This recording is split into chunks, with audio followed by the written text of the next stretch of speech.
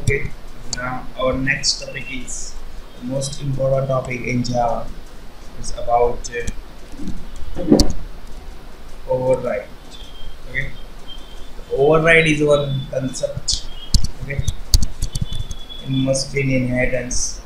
If we have one single class, overriding is not possible in single class.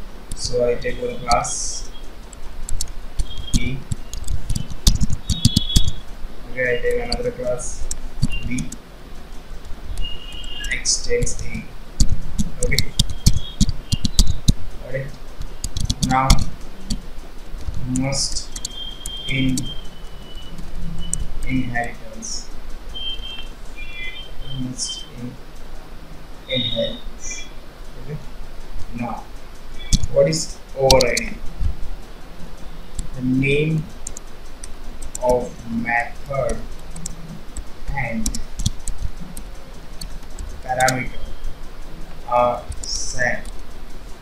Okay. It's called override. Okay. Let's see.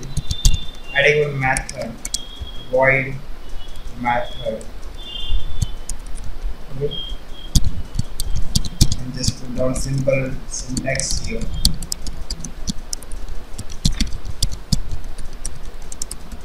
Welcoming override. Right. Now I take another method with same name.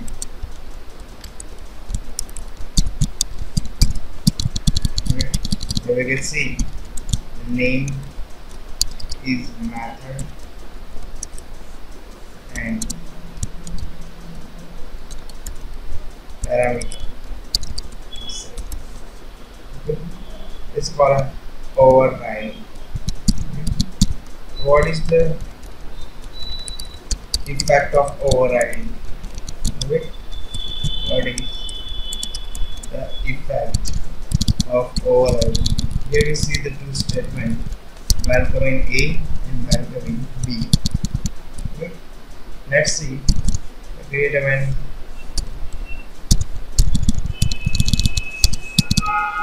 inheritance one class with our main method.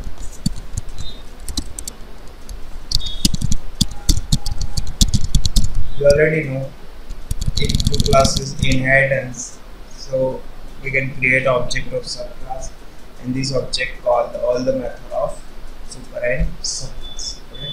So I create object of B class. Okay. Now I call method. Okay. Here override B class method to A class method. Okay. This method override to this method. Okay. So output is welcome in B. Let's see output.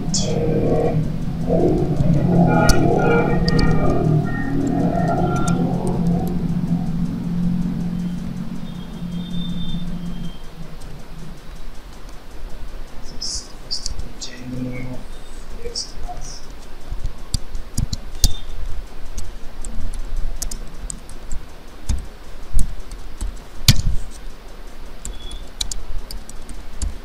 Okay. So the output is welcome in B. We can say that it's the effect of overriding. Okay. Here we miss one method. Okay. This method is overridden by this method. But it's a very simple concept of overriding. In overriding we need inheritance, and the definition is name of parameter and name of method are set. It's called overriding. Okay. Now let's see.